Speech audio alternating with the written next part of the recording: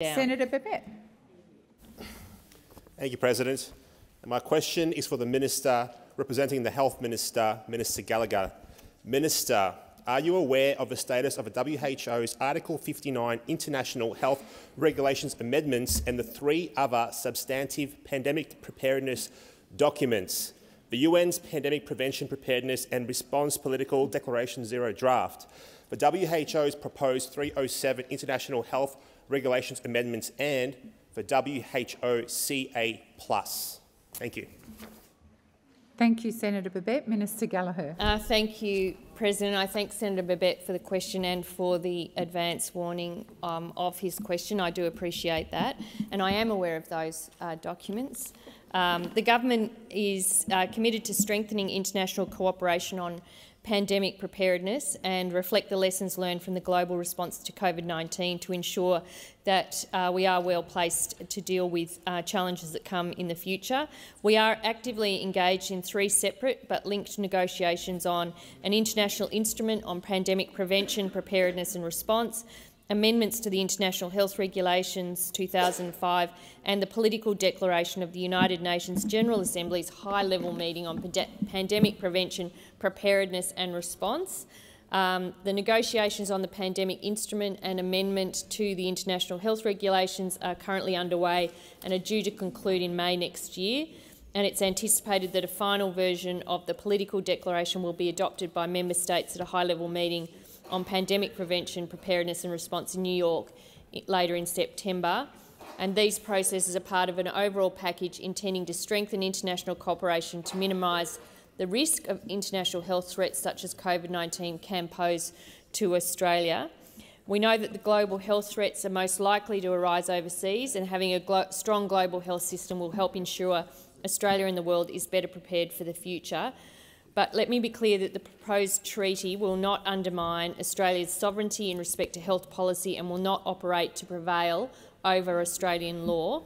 The WHO and UN have no legal authority to force Australians to take any action, and any negotiated commitments would need to be reflected in Australian laws passed by this parliament for them to become legally binding.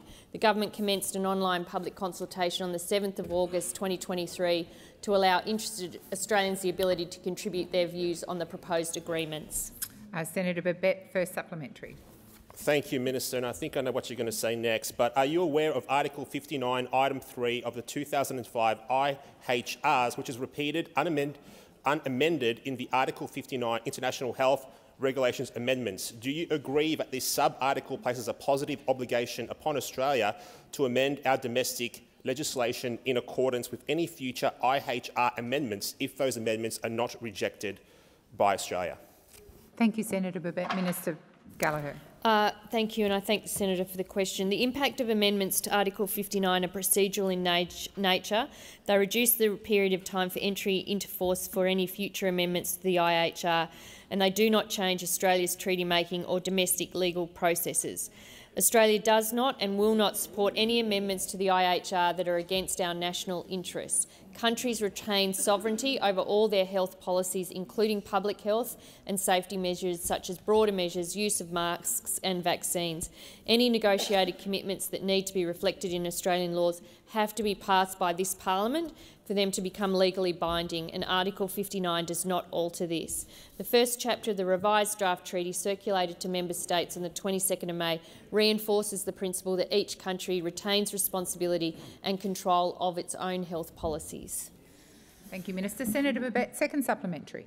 Thank you, Minister. Now, can you please clarify Article 10 of the WHO CA+ and whether it is requiring a member country or state to indemnify vaccine manufacturers and establish compensation schemes for the injured to be paid for by the government? Thank you, Minister.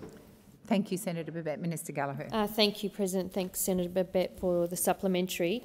This is one of the many proposals set out in the current draft text of the WHO CA+. None of the articles in the text have been agreed to by member states and remain under negotiation. Article 10 of the draft WHO CA+ proposes liability risk management frameworks for medical countermeasures, including vaccines. and the text as currently drafted proposes the establishment of regional and/or international vaccine injury compensation schemes. It also encourages member states to include time-bound indemnity clauses in contracts for the supply or purchase of vaccines specifically developed for the pandemic response. And in line with my previous answers, we will continue to consider these issues as part of our overall negotiating position, and I'm sure the Minister for Health would be happy to engage with you, Senator Babet, on these issues. That's my kind of party. The United